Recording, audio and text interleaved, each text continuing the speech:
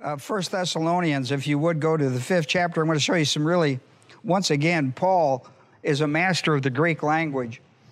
And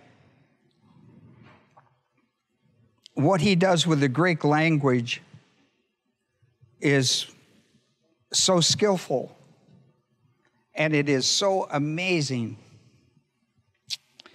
And our context is verses 1 through 11. And if you have a study Bible, you'll find something, I suppose not too, shouldn't shock you too much, but if you have a study Bible, it probably says something like this, chapter 5, 1 through 11 at least. That's a context, what we call a context of study. You will probably see that you have a heading there, and it should be something like the day of the Lord. The day of the Lord. Because what he has just done, he's talked about the rapture in the 4th chapter, verses 13 through 18, the parousia. And now he's introduced us under the parousia, not only the rapture, but the day of the Lord. Now the rapture is a mystery doctrine attached to the church. In other words, you're not going to find the rapture in the Old Testament.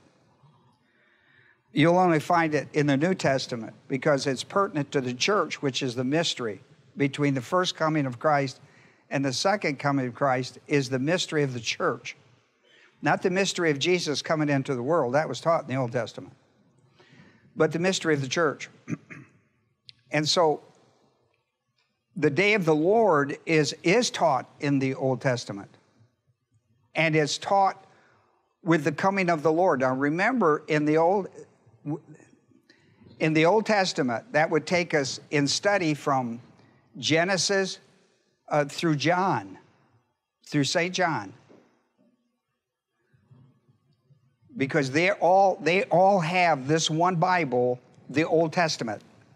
All they have is the Old Testament. But they do have that. And the day of the Lord is connected with the coming of Christ. Now, we know that the day of the Lord is the second coming of Christ. Because he came the first time, but in the Old Testament, they just taught the coming of Christ. And so there was confusion in the early disciples in Matthew, Mark, Luke, and John about the time and the epoch of the coming of Christ. They were confused about it because they couldn't figure out why Jesus was not promoting the millennial age, the kingdom. And Acts 1:7, if you recall from last week, the disciples asked him as he was about to board the ascension ship and go back to heaven. They said, "What's the deal here? What about the kingdom?" And I mean, this doesn't make sense to us. And it didn't until Pentecost, when the Holy Spirit came, indwelt them, and began to teach them. And the first thing he had to teach them is the mystery doctrines of the church. Isn't it interesting that very few people know the doctrines of the mystery doctrines of the church? It's amazing to me. And yet that's our Bible for our dispensation. And so what he does here. I just want to go to verse 5, and then I'm going to have a word of prayer with you. I want to look at, now remember the context is 1 through 11, and the subject he's pushing is the day of the Lord. And we have studied that. I'm going to pick up at verse 5, and the reason I'm picking up at verse 5 is because of the Greek structure of sentences. Between verse 5 and verse 11, there are 3 Greek sentences. That's not true in the New American Standard Bible. And what is interesting in verse 5 is there's a period. There's a period in verse 5 after the word sons of day. Now that is in the New American Standard Bible. Then you have a semicolon, and verse 6, you have a period. And from that point on, the writer, the translators are not paying attention as much to the Greek punctuations as you might expect. So we'll explain all that to you.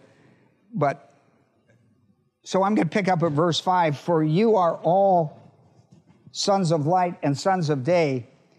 And what he's talked about in the first 5 verses is that you will not, if you're sons of light and sons of a day, then the second coming of Christ will have no effect upon your life. You will be part of that. The rapture will come first, and then the day of the Lord will come. And he's talked about that in verses 1 through 5. And he has said in verse 5, in conclusion, for you are all sons of light and sons of day. And he has been contrasting. We are not sons of night nor of darkness. All right? It makes that very clear, positionally. So then, now, the reason I picked up verse 5 is because of the word so then. And notice that it's connected to the Greek sentence, we are not, the beginning of a Greek sentence, we are not of night or of darkness. So then, let us not sleep as others do, but let us be alert and sober.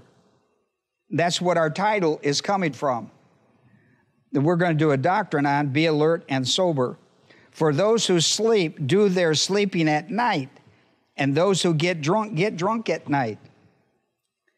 But since we are of the day, let us be sober.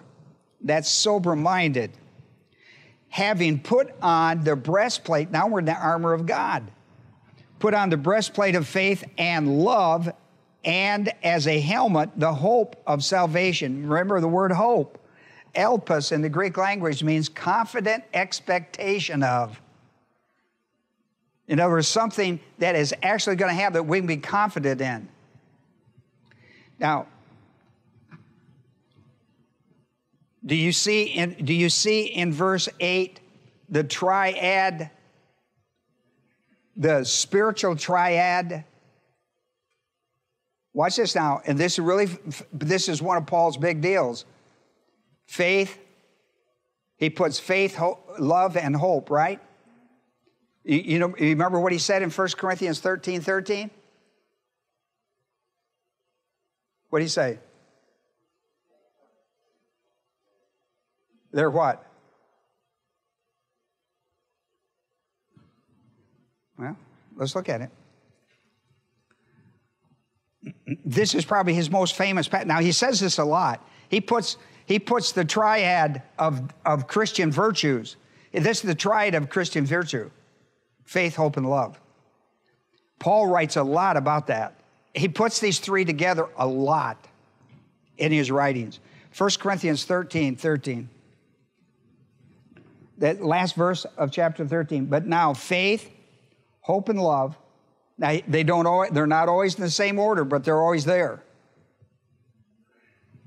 Faith, hope, and love abide, but faith, hope, and love abide these three, but the greatest of these is love. All right? Now, like most teachers, whatever he's teaching on is the greatest. You know, what doctrine do you love the most? The one I'm teaching. The reason he put love is because that's what chapter 13 is about in connection with spiritual gifts. 1 Corinthians 13. That's the subject connected with how should spiritual gifts function in the body of Christ? Under love. Faith, hope, and love. But the greatest of these in regard to spiritual gifts is love. See, that's his mindset, context. All right? So you always watch kind of the way he runs these triads. Back over here to Thessalonians with me. I'm just trying to show you Paul Paul slides this and he puts it with the Christian armor, like in Ephesians, the 6th chapter, 10 through 17. Put on the full armor of God. Well, he deals with the breastplate and he deals with the helmet. He just pulls them out and puts them in there, which shows angelic conflict. I mean, why would I need a breastplate and a helmet? Because of the angelic conflict, right? With spiritual warfare. So it's kind of interesting way he drops this into the context of the day of the Lord.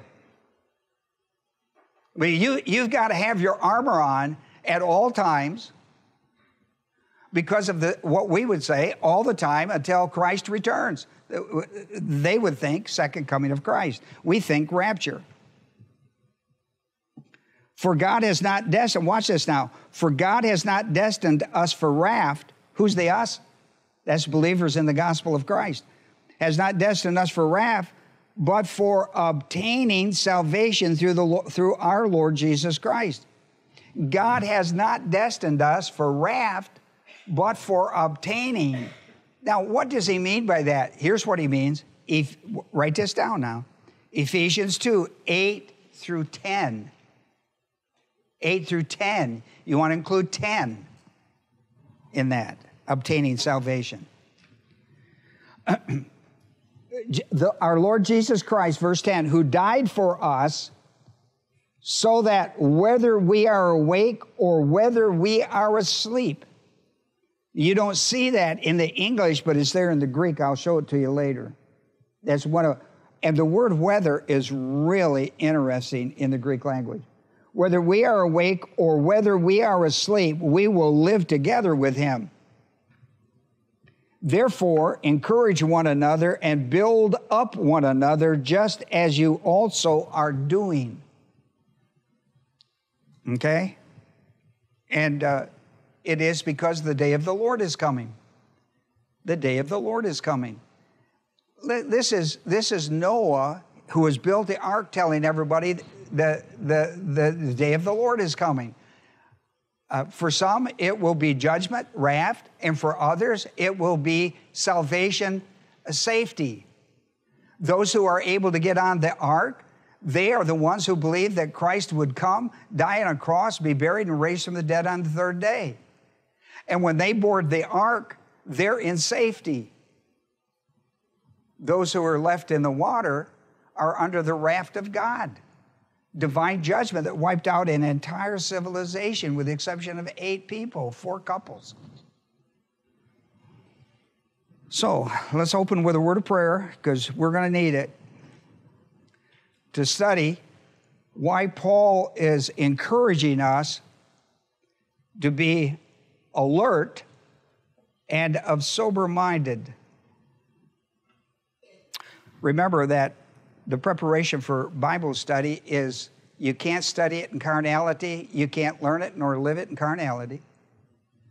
How do we get out of carnality back to the indwelling spiritual ministry of the Holy Spirit who lives inside my body and my body's become the temple of God? What do? I confess my sin. By confessing my sin, it takes me back to the cross where I was saved. This time I go back to the cross for cleansing, not for my salvational needs, but for my spiritual needs. To return me, to get me out of the flesh where I am promoting my own agenda in life to gratify my flesh and not God's. When I confess my sin, he is faithful and just to forgive me, 1 John 1:9, and to cleanse me from all unrighteousness. So it's really important that you do this because of John 15, 26, 27 in there, when he talks about the Holy Spirit has been given to you in order to teach you and to recall the doctrine in your soul for daily living and for ministry to others. It's not your opinion that changes people's life, it's God's opinion. Got to know the Word of God. Let us pray.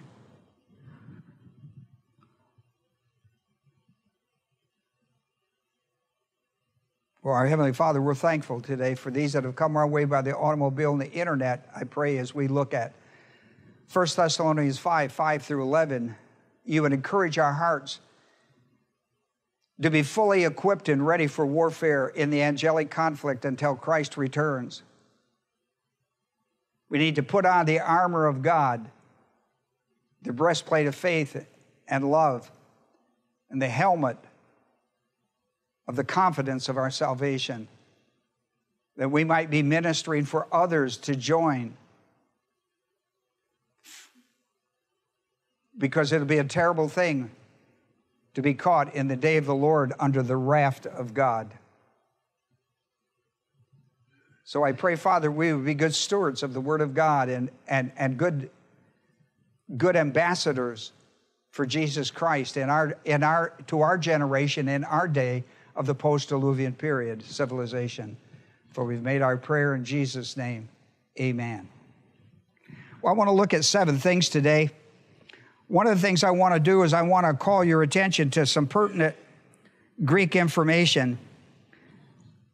The first thing I want to call your attention to is that when you start with the 5th chapter, verse 5b, in other words, remember there's a period in the middle of verse 5, agreed?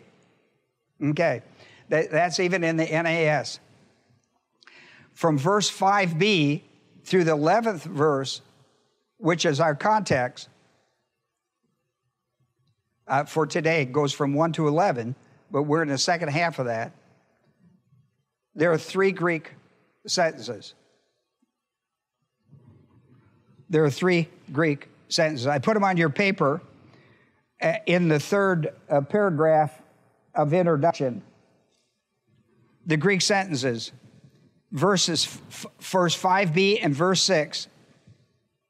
Remember the second half of verse 5 and then 6. That's one Greek sentence. A second Greek sentence is 7 through 10. And a third one is 5:11. All right? Now that's very important because a sentence brings you a complete idea, a thought, a complete idea. Now, that one idea, though, is always connected. That one idea of whatever one sentence is connected to a paragraph of ideas. We call it context. Text in context. Text in context. So you always want to be sure, as I did today, to remind you that the context is verses 1 through 11. I broke them down in 2 halves just because of time consideration. I mean, I just have a certain amount of time. So I can't cover it all and do it justice as Paul wrote it. So remember, I got 3 sentences. Now, in the New American Standard, mine, I have a period at verse 7. I have a period at verse 8. I have a comma 9. I have a period at 10. And I have a period at 11 in the New American Standard Version. I don't know about other translations.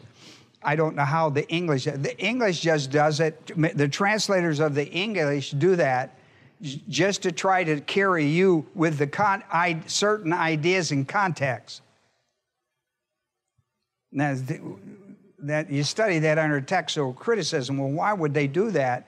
Well, they're writing English Bible. They're writing an English Bible. If you have a Greek Bible, it lays it out just like it was. Like myself, I studied the Greek Bible on it.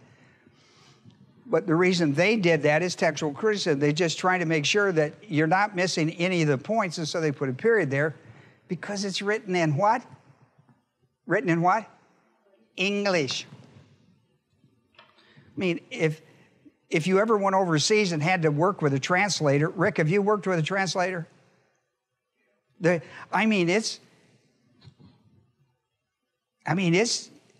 really have to be on top of your game because you say one thing and then you pause and then he talks for half an hour and then you come back to your second idea.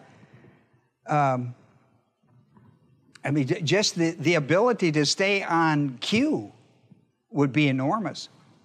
But anyhow, and then that's not my point. Here, I want to look at, now when I go through, I've got 7 points with 7 doctrines.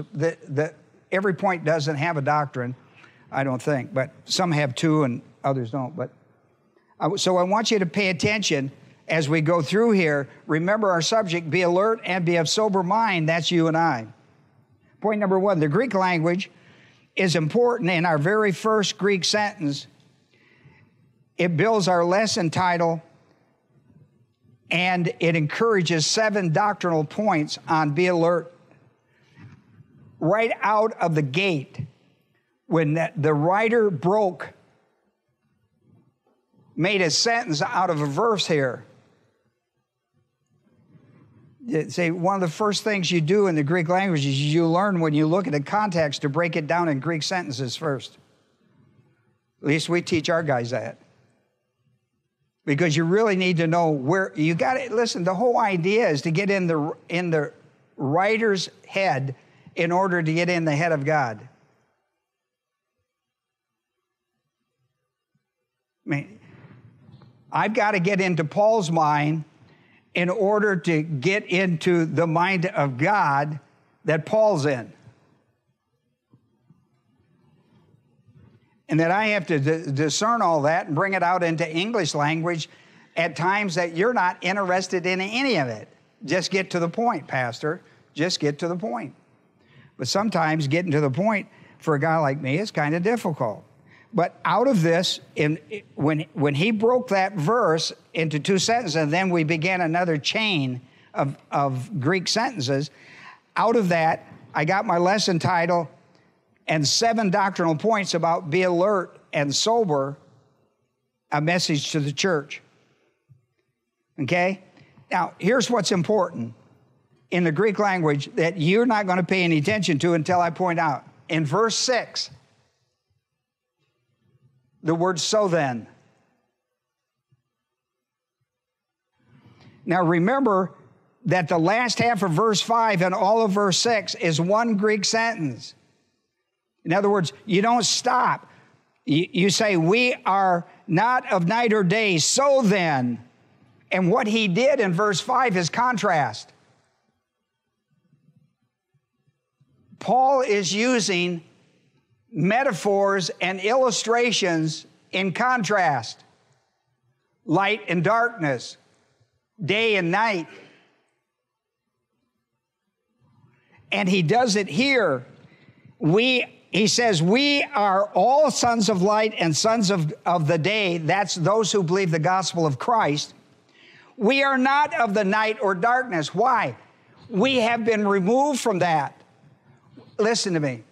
Everybody starts out sons of darkness and night. I'll show it to you in the Bible. Everybody you're born in Adam, in darkness and night. And the only way out of that spiritual darkness and night is the gospel of Jesus Christ, who died on the cross for your sins, was buried, and raised from the dead on the 3rd day to give you a change of life. 2 Corinthians 5:17 and 18. If any man be in Christ, he's a new creation. He's a new creature in Christ. And that's what Paul is contrasting. You once were sons of darkness and night. You believed the gospel of Christ, and your position changed by the grace of God. You didn't climb out of that darkness pit. You didn't climb out on your own. Your life didn't change from darkness and night to light and day because of anything you did. It was everything that Christ did on that cross on your behalf. And the moment you believe it, the grace of God removes you from a position in Adam. This is part of that 13 judicial charges of Adam's sin, and places you into God in Christ. Places you into God in Christ. Or you might say, from Christ into God. John 10, 28 through 30. If any man be in Christ, you see, 2 Corinthians 5:17. And so he contrasts that. He says in verse 5, for you are all, not some, all. That's positional. We are not night nor day. We are not night or darkness. So then, see the so then? The so then, look. He used two inferential particles. You don't need to do that. When you do that, it gives a strong argument. It makes a strong, it's an expression of a strong point in the Greek language. I wrote on your paper just in case people say, where do you get this stuff? The Greek particles are used to express hidden meanings and shadows of thought of the writer, who is used in metaphors and illustrations. They are used to give clarity to the spiritual truth and the doctrinal meaning to the message the writer is giving. That's data admanti. That's advanced Greek. That's where you get that stuff. You get it from a study of the Greek language. And what Paul did here is just phenomenal. What he did is he used these two, araun. They are both, by themselves, they're important words. When you put them together, you're doing it to make a strong expression of a doctrinal idea or a spiritual truth. That's how Paul used that stuff. And when Paul does that, you go like, whoa. He just used two inferential particles. And therefore, your lights go on and you realize what Paul is telling you, that what he's about to tell you now, you need to pay close attention. And here's what he says. Let us not sleep as others do, but let us be alert and sober. Then he goes on, for those who sleep do their sleeping at night, and those who get drunk at night. Remember, we go on because this is a new sentence. But since we are of the day, let us be sober-minded, having put on the breastplate of faith and love and a helmet of the hope of salvation. Right? And then he's going to grab a hold of another idea. So, here's what the writer, so let me go to point 2. And the reason, listen, when you have two inferential particles, in other words, you got separate conjunctions working, and you push them together. These are conjunctions, you push them together. You just take two of them and push them together. It changes the dynamics of what he's about to tell you. I mean, he's trying to say, this is a guy raising his voice and making illustrations, doing whatever he does. Paul has to use the language to do it.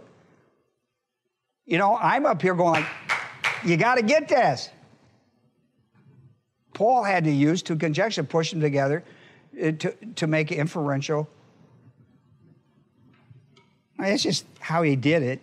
I'm just telling you, because my responsibility is get inside Paul's head, who is the writer of this, in order to understand what God's trying to tell us.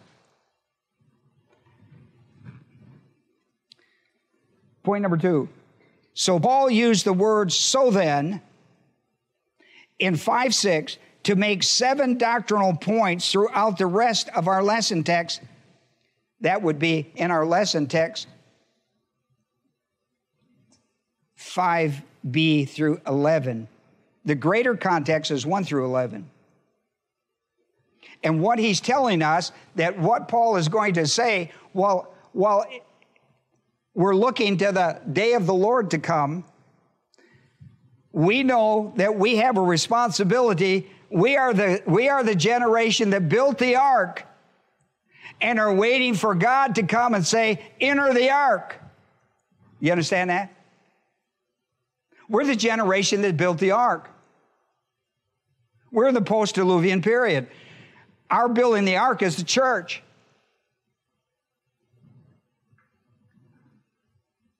And the way people get into church is through the gospel of Jesus Christ. And one day the church is going to be removed like the ark was, right? And we need to be getting people aboard the church because the church is about to become a UFO.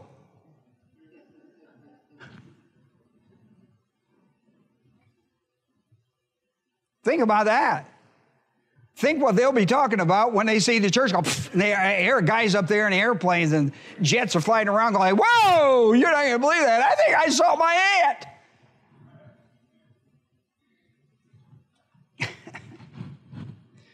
If you think UFOs or something, well, you wait till the church is pulled out of here. And so what is our response? Here's Paul. So then, here's what we ought to be spiritually alert and ready in the angelic conflict to fill the church up. Our job is to fill the church up. Agreed? I mean, all you can do is preach the gospel. The only way you can get into the church is through Jesus Christ. I am the way, the truth, and the life. No man comes to the Father except through me. If you're not willing to believe that Jesus died for your sins, was buried, and raised from the dead the third day, your future is not going to be good. But if you'll believe it, that day is going to be a rewarding day in your life when the Lord says, okay, it's time. Let's load up and go. And the UF, there we are.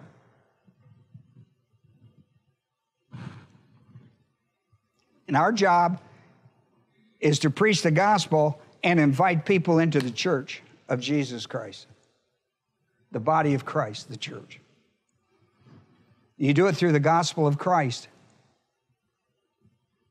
Then you bring them in to get them sober and cleaned up in their life and the dynamics of what Christ has done in their salvation for their Christian life, and let them become the great ambassadors for Christ in the world. I mean, that's our task. We are ambassadors of Jesus Christ. We need to fill the church up. I mean through the gospel of Christ. I'm not talking about just live bodies. I'm talking about how do I become a member of the church of Jesus Christ? You got to believe the gospel of Christ. And listen, he's going to remove you from being a child of darkness and night to a child of light and day. You know, people go like, the difference is light and day. You ever heard that? Where do you think that came from, that expression? It's one of the few things the enemy hasn't stole from us. All the other words, listen, the devil's using the dictionary against the church. All the words I used to use, I can't use anymore because now they stole pride from me. They took gay and now they took pride. I mean, they're just stealing words from our life that we can't use anymore, but people don't know what we're talking about. We shouldn't let them do that. My. Well, anyhow, I vented a little bit. I feel better. I've been watching too much news, haven't I? Here's the doctrinal point. For you are all, you ought to circle all, for you are all sons of light and sons of day. We are not then. We are not now, nor will we ever be. Because what separates us from being sons of night and darkness to being sons of light and day is the gospel of Jesus Christ. Christ died on the cross for your sins, was buried and raised from the dead. And when you believe it, you are moved from that position in Adam to this position in Christ. You don't do anything to deserve it. You don't do anything to keep it. It is by the grace of God.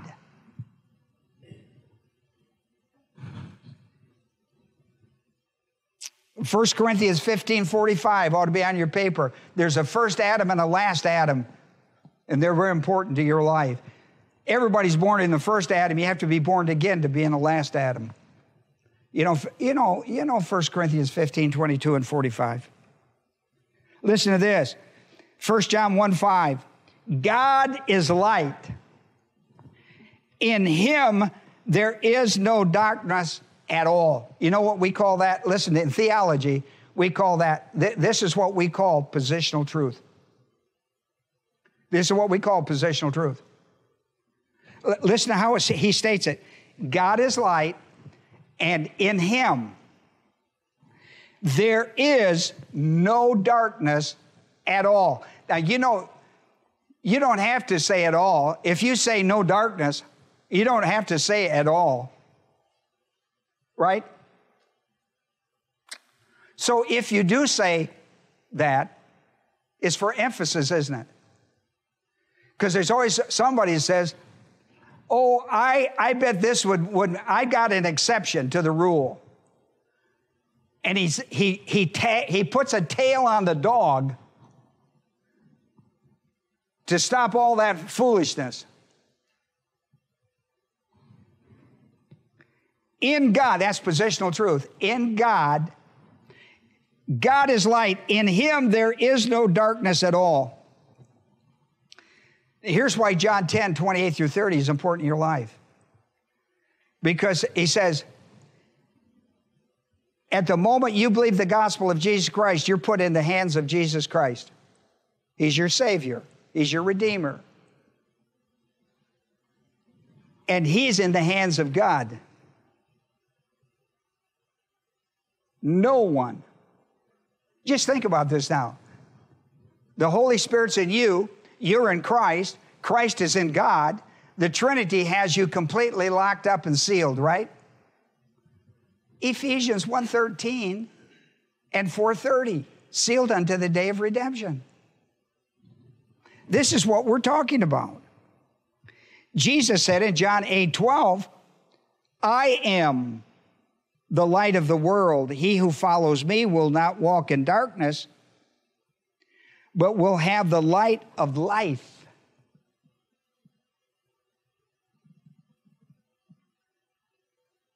See, if you're a believer in the gospel of Jesus Christ, great salvation, you have the light of Christ.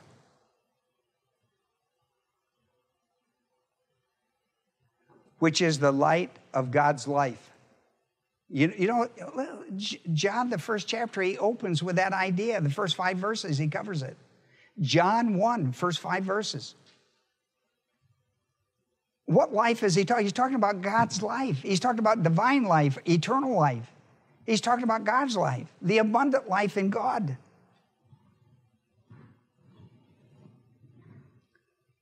I am the light of the world. He who follows me will not walk in darkness, but have the light of the life.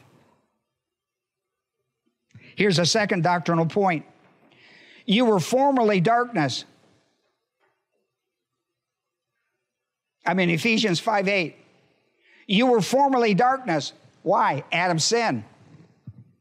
One of the 13 judicial charges of Adam's sin. Write this down. Write this on your paper. Ephesians 2, 12 and 13. He goes through a whole list of what you were in Adam. And he says, one of them that he says in there, and you were without God in the world. In Adam, you're without God in the world. If you die in that state, you will be without God in eternity. That's positional truth. Ephesians 2, 12 and 13. You were formerly darkness. That's without God, because God is light, and you were in darkness. See, that's the darkness he's talking about.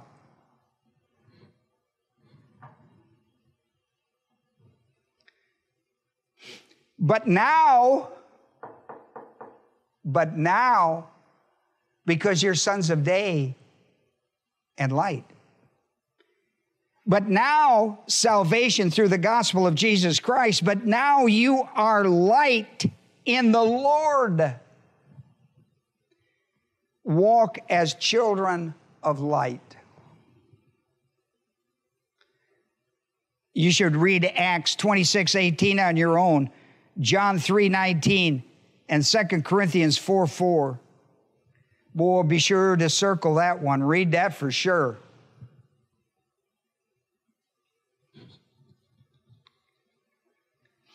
I love that 2 Corinthians 4:6. You need to read that one especially. God's light Listen, God's light shining in darkness. God's light in us. God's light in us, shining in darkness. The world's in darkness, aren't they? Just like you and I were. Listen, we were born in it. We were born in darkness, separated from God, who is light. And as long as you stay separated from God, you'll always be in darkness, spiritual darkness. The only way, God is light. The only way you'll have light in your life, the light of life, is through the gospel of Jesus Christ. John 14:6. No man comes to the Father except through me. I'm the way, the truth, and the life. And we could add, and if you are that life in God, then you're the light of God. You're children of that light walking in darkness, right? In your home, how many people in your family that you meet with are unbelievers or carnal believers? You know, unbelievers walk in darkness and have no choice. Christians walk in darkness and have choice. This carnality.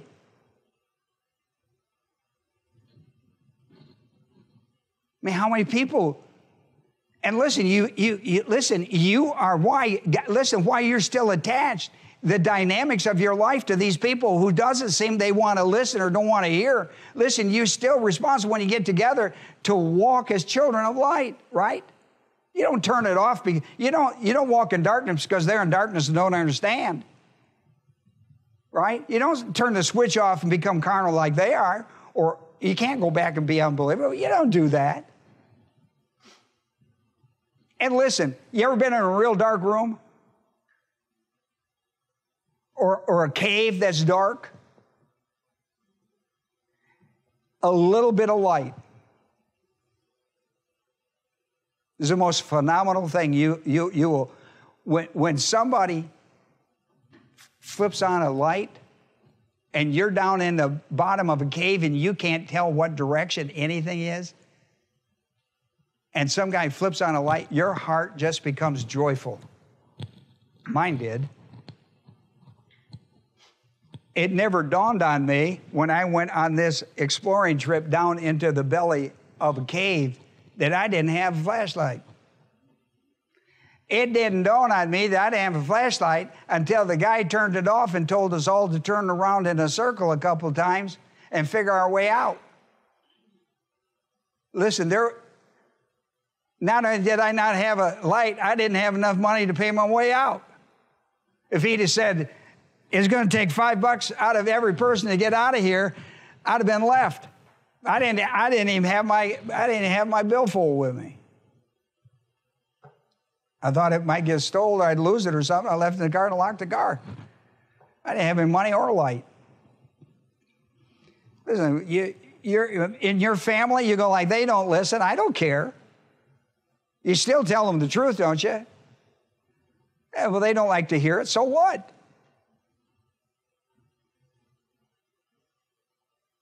How do you know that? One day they were willing to listen. The guy like me, I didn't want to hear it. Get away from me.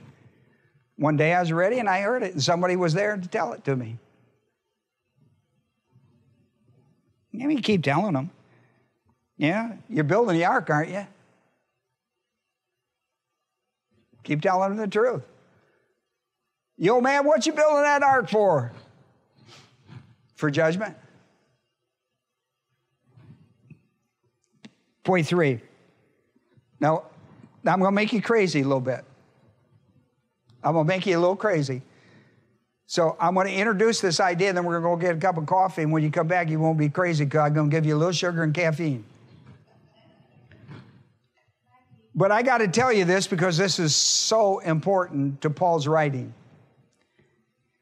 From verses 5b through 11, Paul used 6 subjunctives to establish volitional responsibility to the doctrinal points he's giving. And I'm giving his doctrinal points to you. He used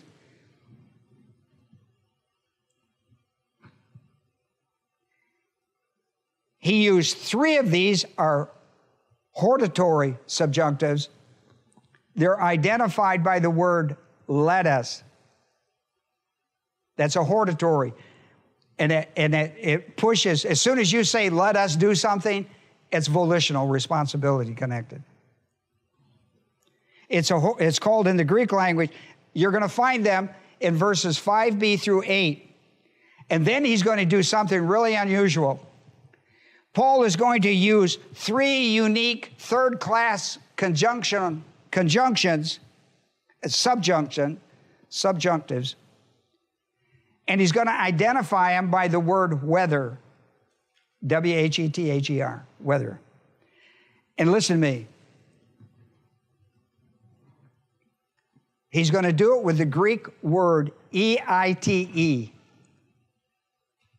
That's made up of 2 words. It makes what we call an alternative conditional. I know, you're getting crazy with me.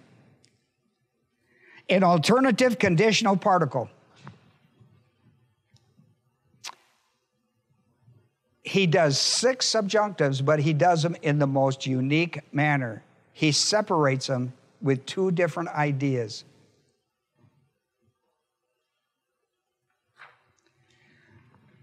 The hortatory subjunctives is identified by let us in the English.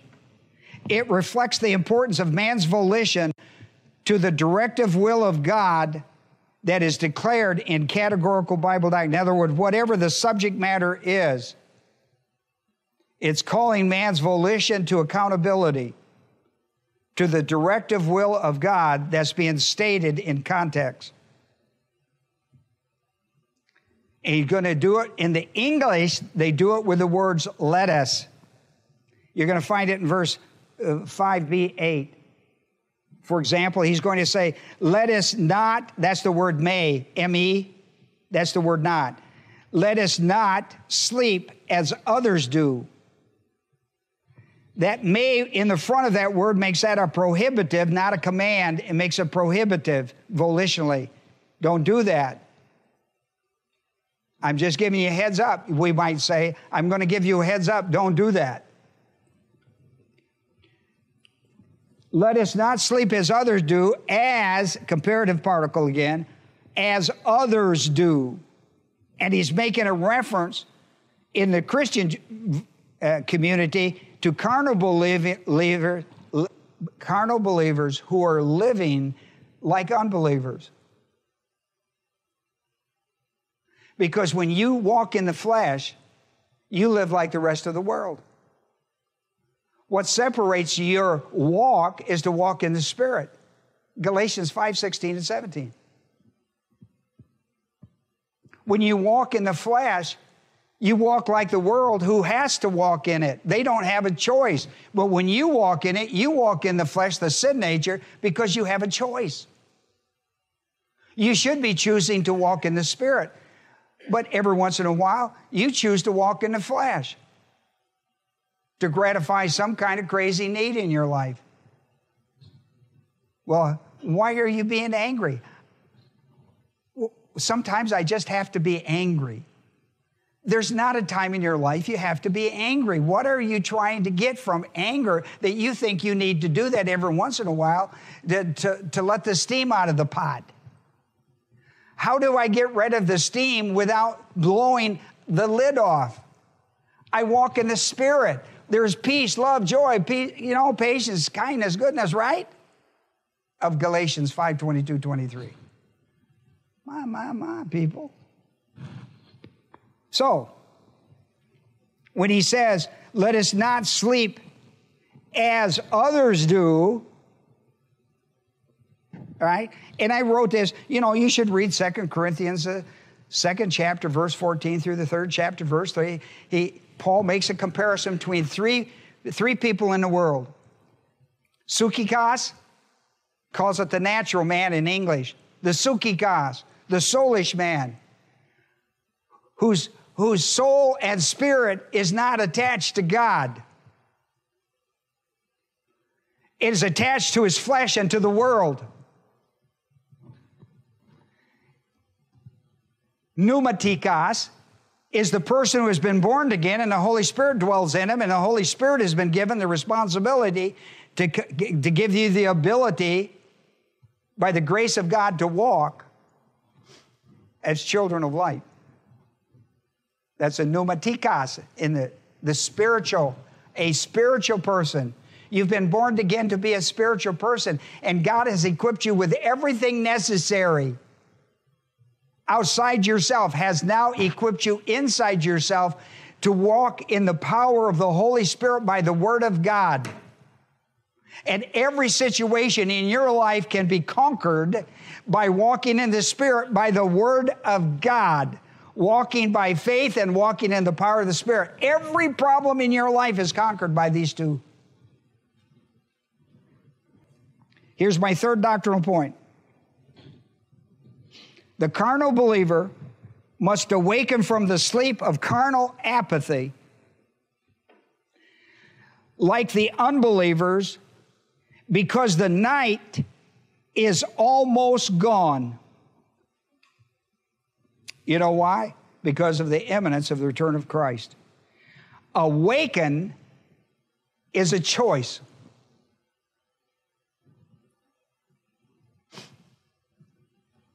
Now, here's what he means by awaken. Not that you woke up, but that you got up. See, you can awake and go back to sleep, can't you? Come on now. How many times you rolled over and looked at the clock and it said 4 o'clock and you got like, I ain't got, what am I going to do at 4 o'clock? No. You go to the potty and do whatever you got to do while you're awake. I might as well take advantage of it. If you're a personality, you can't just waste being woke up. You got to do something, right? And when you get to go back, you go like, I go back to sleep. I can't get up at 4 o'clock in the morning. I'll be back in bed at 6, 7. See, this word awake means to be awake and get up, as opposed to sleep.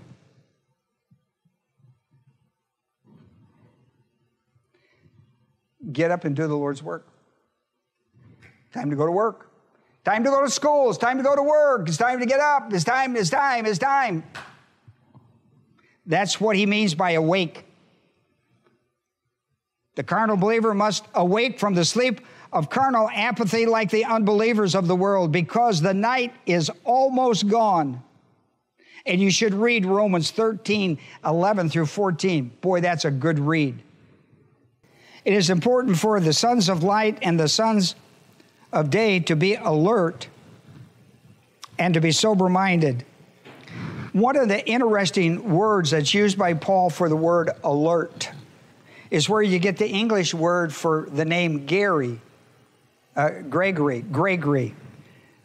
It's the Greek word Gregoreo.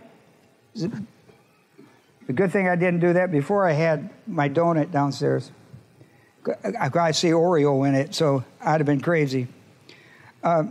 It's a military word. It's a military word. At least it's not the only way it's used. It could be used with firemen or policemen or anybody like that. But in the military, it would be a sentry on duty in wartime.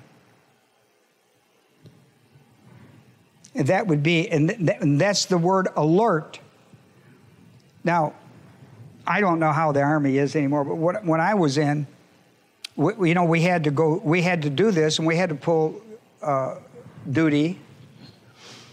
And boy, they really impressed you to be alert. And they pulled all kinds of schemes on you to get you, if they caught you sleeping and all that kind of stuff, you was in deep trouble. But can you imagine what it would be like to be on sentry duty in wartime? And everybody else has just come off from the front line, and they're in there trying to sleep, to go back to the front line, and somebody's got to secure the boundaries. And this is a word that's used to be alert, and as a sentry on duty in wartime. And we know that because in that verse he says, and put on the breastplate of faith and love and the helmet of obtaining salvation. It's not a verb, it's an adjective. That too is interesting in itself. You're not obtaining it. It's salvation that's still working out in your life. The obtaining of your salvation. I mean, it looks like a verb, but it's not a verb. It's an adjective. It's used to dress up the idea of salvation. And that's what Paul did. Listen to me now. This is still Paul. This is what Paul did in Ephesians 2:10. You know, we always quote around here 2:8, 9. Listen to 10, because this is what Paul's after. For we are his workmanship. We are his work. In the verses prior to that, he says, it's not your workmanship that gets you saved. It's God's workmanship in Christ. For we are his workmanship, created in Christ Jesus for good works, which God prepared beforehand so that we would walk in them. And that obtaining salvation. Salvation is something you get, and it's something you're constantly working out. Work out your salvation in real life time. Now, God doesn't need it. It's other people that need your salvation, the reality of your salvation working out in your life, affecting other people. So that's the idea. That's the idea.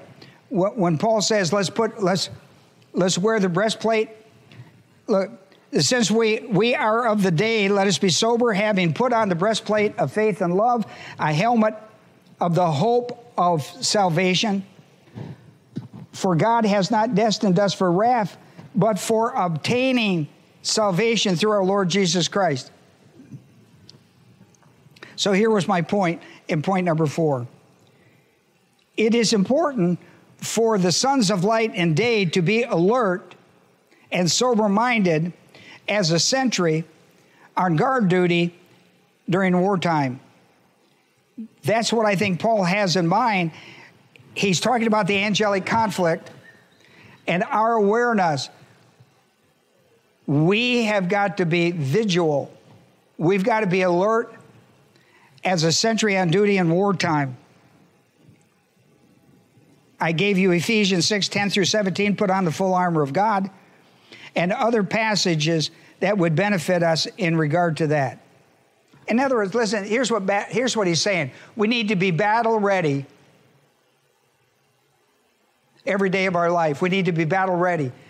Every day we put on the full armor of God to do warfare. Be sure that the worst enemy in this warfare is not you. You know, people say, I'm my worst enemy. You know, you're your worst enemy. Listen, you got enough to fight without fighting yourself. We've got enough to fight without fighting each other. We need to be battle ready. Every day we need to be battle ready to fight in the angelic conflict over the souls of mankind that need to be saved. I mean, think how often the devil tempted Jesus to give up his weapon. He used close insiders to get him to do it, didn't he? Huh? Used Peter. He said, you're a stumbling block to me. Get behind me, Satan. I mean, the devil is ruthless in this warfare. You need to be aware of that. Don't fight yourself and don't fight other believers that are putting on the armor of God. There's enough to fight. Fight the devil. Win the prize he's holding on to. The prize he's holding on to is unbelievers, 2 Corinthians 4:4. He's trying to blind their minds, the minds of the unbelieving ones, so that they would not be saved. That's like putting it in the face of God at on Judgment Day, throwing it in the face of God. Well, count yours and see how many you got. Let me show you how many I got. Listen, if you don't think the numbers could be crazy, remember the antediluvian world and the flood.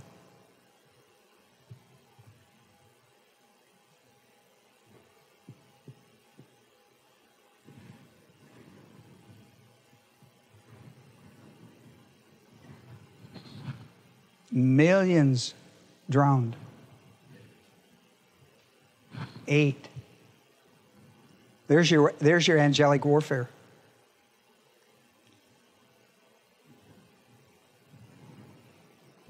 And listen, when it came to the last period of human history, where freedom rings, it is the church age.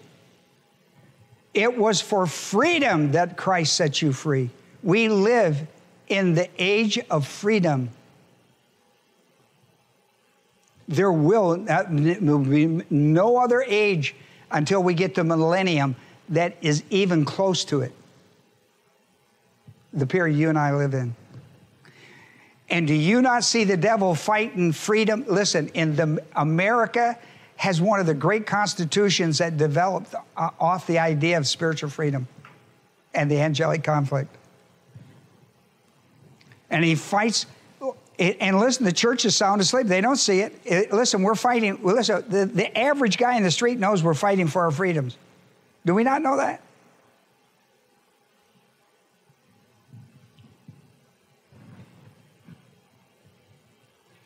I mean, he'll break down the front door. The devil will break down the front door to get it, or he'll go through the windows. He's a thief. He'll go through the back door. He's after it. The Church of Jesus Christ is the one who's really got a hold on freedom. It was for freedom. He's never said this before. It was for freedom that I've set you free.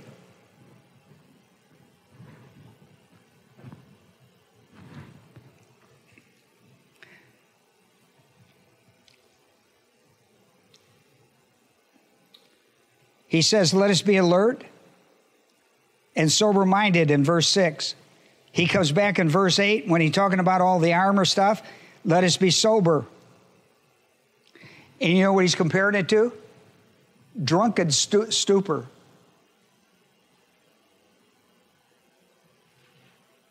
It's interesting. He uses the word drunk twice in our passage.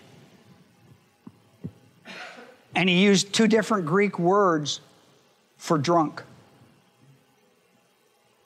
Now, you can't see it in English, but he used 2 different Greek words. Here's what he meant. And he said, we got to be sober-minded. Don't get drunk on the devil's lies. Live with the truth of God in your soul. It'll make you free. You shall know the truth, and it'll do what? Set you free, John 8:32. Look.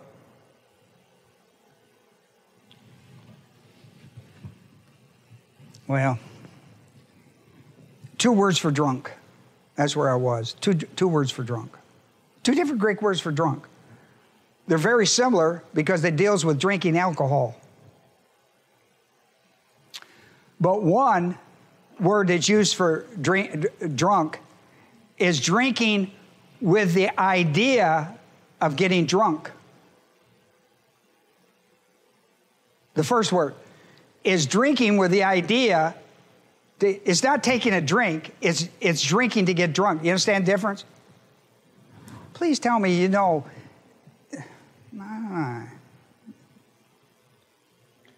It's the purpose. It's not just having a glass of wine or a beer or whatever. You know, I'm hot. I think I have a beer. That's not the point. The point, this is not what he's talking about. He's talking about the guy who drinks to get drunk. Because he thinks that he can lose responsibility to the life that is causing him so much pain and misery. So he drinks to deaden his mind to what's going on in his life. Do you understand that? Well, please understand that's why people drink, to get drunk. That's why the rest of us don't. Don't do that. And listen, unless you solve that problem, you'll never solve the drinking problem. The drinking problem, that drinking to drunk. So the first word is the person who drinks to get drunk, and the other word is the drunk, who has made a lifestyle from it. And so we call him a drunk, right? Because he's made a lifestyle out of that life.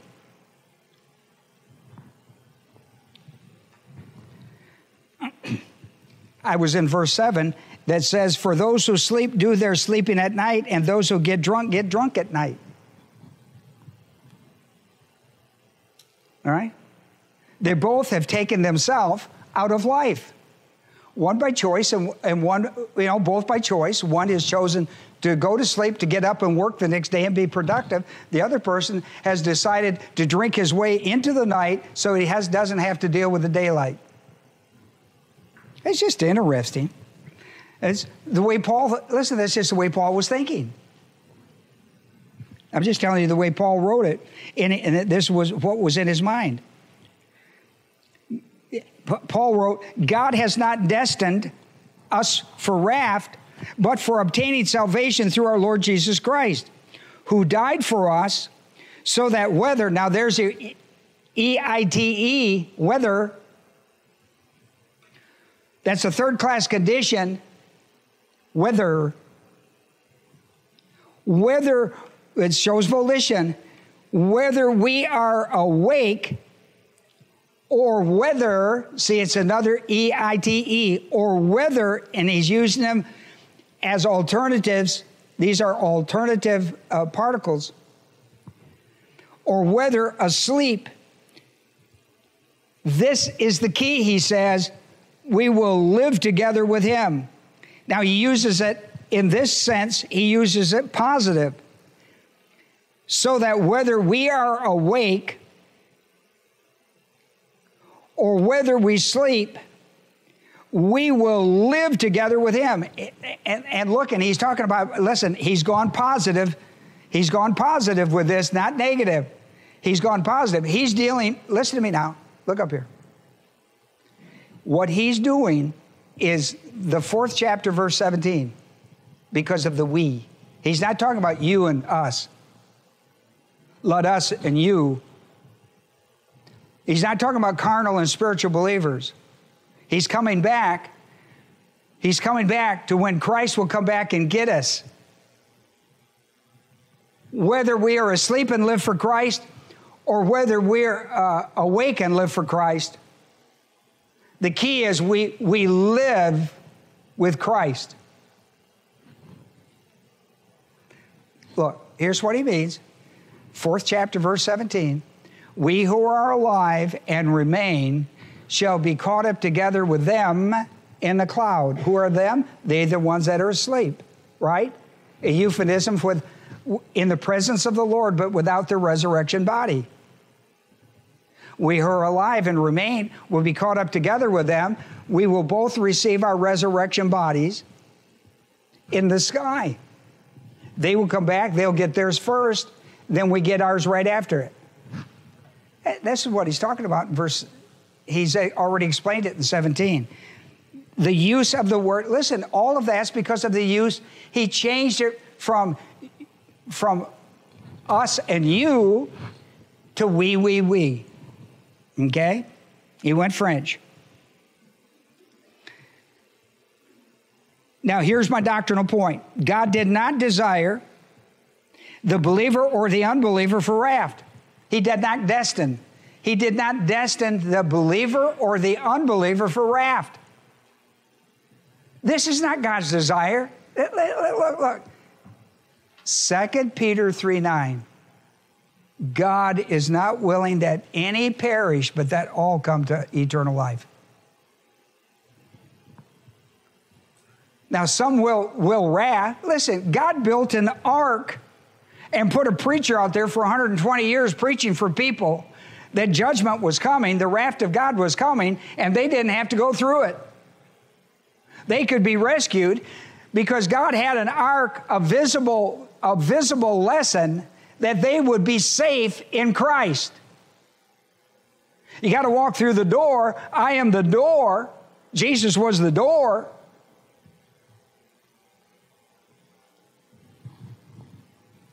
It's a volitional choice. They had 120 years. They had 120 years to sign up to take a voyage. They didn't want to take it because it involved Jesus dying on the cross for their sins, buried, and raised from the dead, and they had to believe it to get aboard. You know, what I find interesting is Noah just kept on preaching, didn't he? Just kept on preaching. In fact, one of the tragedies in the life of Noah is when he got off the boat, he stopped preaching.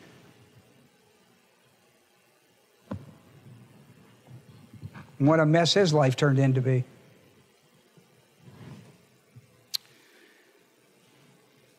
God did not destine the believer or the unbeliever for wrath, but for obtaining grace to I gave you passages. Point 6, in 1 Thessalonians 5:10, we have our final three subjunctives attached to the word whether.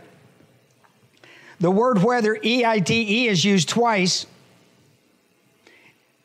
In the English, it's whether or, whether or. See the word or? In the Greek language, it's another E-I-T-E. It's been placed there specifically. Whether we are awake or whether we are asleep. And he's talking about 4:17. We will live together with him. See, that was the whole encouraging words of the 4th chapter, verse 18. Doctrinal point. At the rapture, all church-age believers, whether carnal or spiritual, will be caught up together with the Lord because of grace salvation. Isn't that something? Can't tell you how many churches don't believe that. Yeah, it don't matter whether you believe it or not. What matters is whether you believe that Jesus died for your sins, was buried, and raised from the dead third day. You believe that? You're going. You're going. Because it's based on the character of God, not on the character of man. You're not saved on your own character or your own work.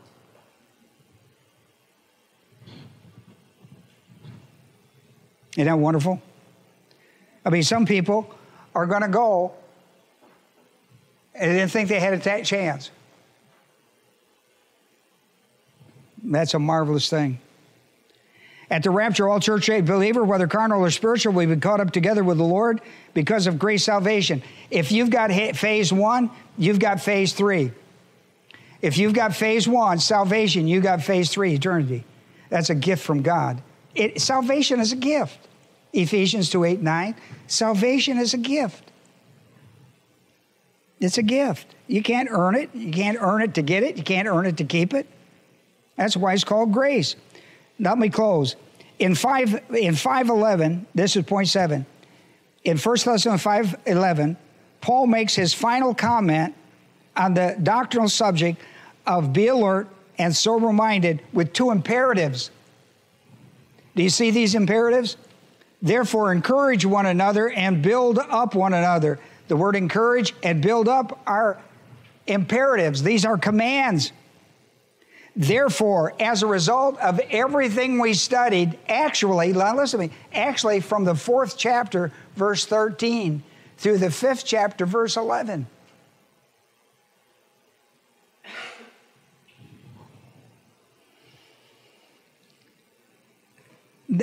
That's why he used the word, he didn't, usually it's the word O-U-N, the word therefore.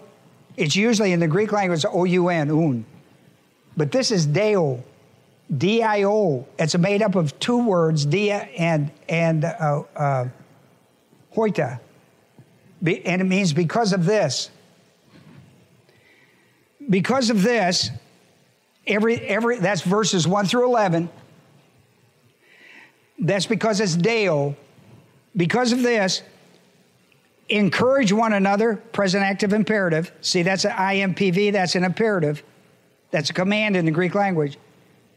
Therefore, because of this, the whole subject of 4:13 through 5:11, which is the rapture to the second coming of Christ business, encourage one another, and watch this, and build one another up. That's their spiritual momentum and growth. Encourage and build up. Isn't that wonderful? Listen, this is what we've tried to be faithful in doing around here. To keep encouraging people in their faith, their walk. Just to be a source of encouragement. And the other, and we're commanded to do that. And the other is to build them up in their faith. Teach them. Instruct them, encourage them. Teach them. They can't walk. Listen, faith comes by hearing the Word of God. How can they walk by faith if they have never heard it? You got to teach them. They can't walk by faith without somebody show them what it means. Where does faith come from? It comes from the Word of God. And listen, there's a formula. The Word of God takes you to the will of God. The will of God takes you to the work of God. That's why we're still here. That's why we're still plugging along. That's why we still got our hands to the plow. There's still, you know why you have your hands to the plow? Listen to me. There's still work to be done.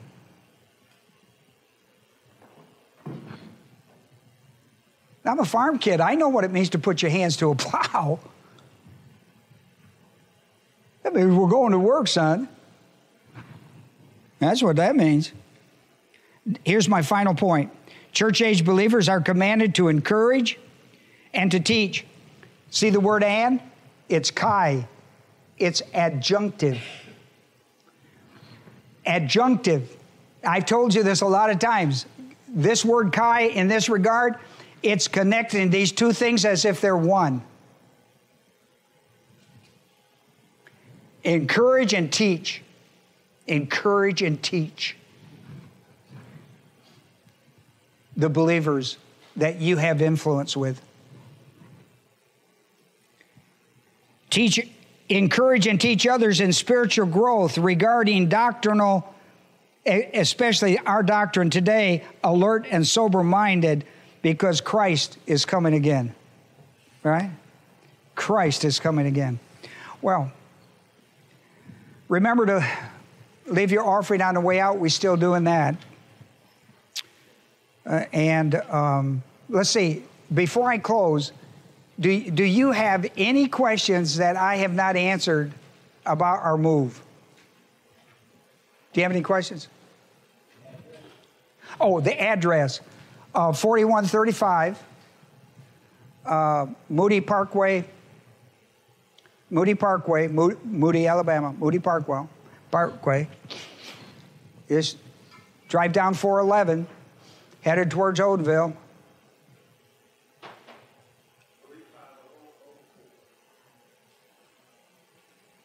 If you want to zip, 35004. Yeah?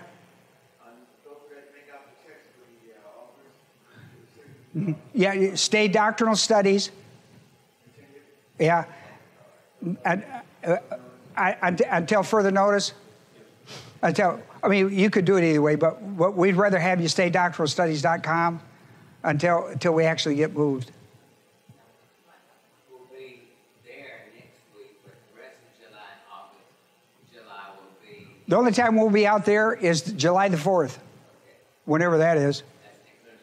Oh, well, there you go. No wonder my family's coming in from out of town. I truly live one day at a time. If I didn't have Deanna and Rhonda, I don't know what I'd do. They keep me abreast of everything, even the days. Okay. The only time we'll be out there, unless you just want to go visit or work, and if you want to do any of those, you can see John. But we'll be here through June and July. But when you drive out there, you just look. It's on the left-hand side, headed towards Odenville, and if you need directions, why? GPS it. Right? I tell you, I wish I knew how to use mine. I see these kids in the car, they got phones and stuff, and they just, they say, you drive and I'll tell you where to go, Grandpa. And I go like, okay. Well, a good marker out there, if you go too far, you'll see Bethel Baptist Church. Turn around and go back. Yeah, don't go that far. It's right before the... Yeah, I knew I should have never opened that can of worms. All right, you'll find it. There's no problem. You'll find it. Just remember, come out there at 10:30. That's next Sunday, huh? Yeah, come out. Well, you come out whenever you want to, but I need some people out there to help set up and bring your food at 10:30. We're going to eat 11:30, so be sure you got your food there by 11:30.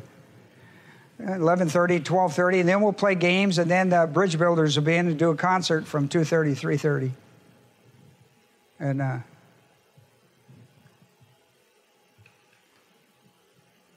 well, have I had prayer? So I stay in a state of prayer all the time. Either that or anger, right?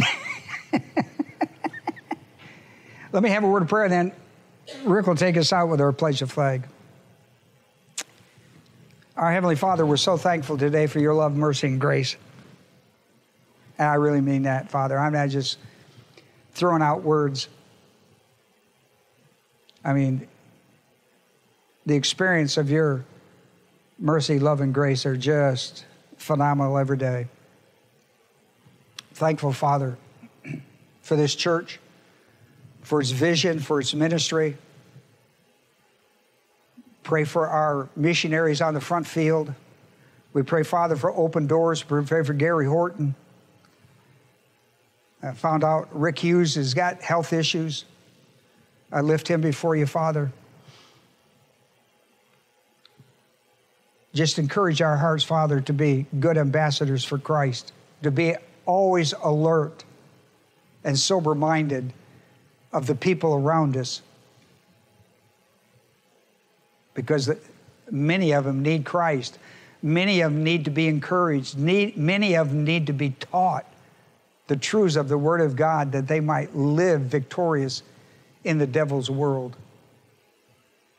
Encourage our hearts, Father, to be that kind of a people. In Jesus' name, amen.